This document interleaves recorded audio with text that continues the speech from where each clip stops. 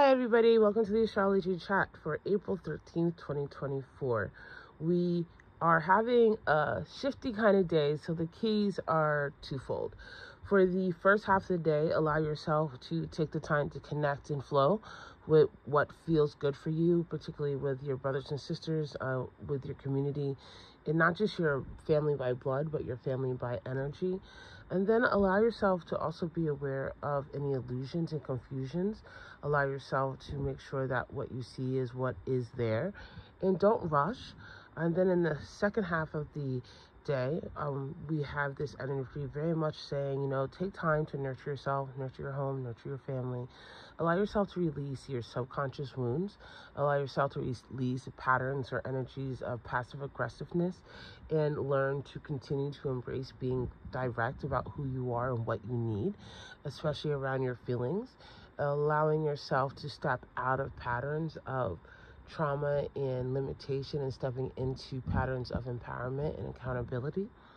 And this is definitely all going to have a little bit of an edge to it because of the other aspects we have. So I say this because we have the moon in Gemini. And then it's going to go void of course around 10. So right now, where I am, it is now void of course.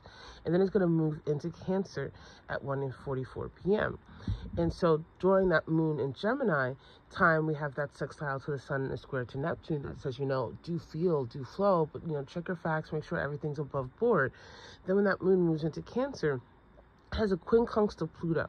And this is where there is like your subconscious, if you haven't already been paying attention to it, is scratching at the back of your door, right? And so I encourage you to just let it in, allow yourself to be aware of what has been underneath the surface, particularly because this is Pluto in Aquarius, what has harmed you or what has limited you in relation to the collective, allowing yourself to tap into loving yourself. When the moon is in Cancer, this is all about the house of I feel.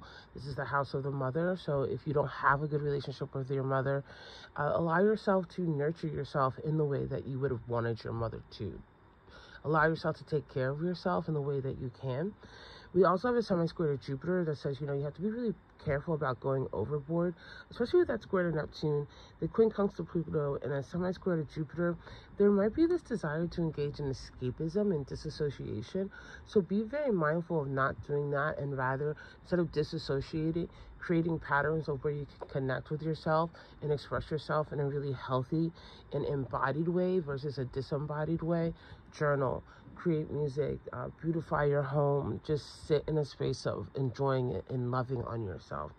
We also have Mars in a semi-square to Pluto, right? And so on the upside, this can be where you're like, okay, I see this about my subconscious and I want to do something about this. I want to get busy. I want to heal myself. On the other end, especially with that Cancer moon, this can be sometimes where people use emotional manipulation.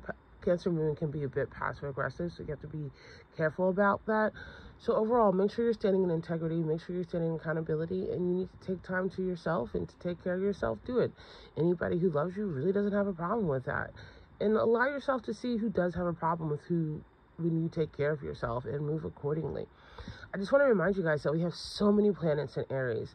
We have the North Node, we have the Chiron, we have Venus, we have the Sun, and we have Mercury in Aries. So the stars are saying pay attention to yourself. Pay attention to what you need to do to care for yourself, how you're loving on yourself, how you are paying attention to where your dreams are taking you, and particularly with that Mercury retrograde, refining and redefining the language you use around you. So take your time. I love you guys so much, and I'll see you tomorrow.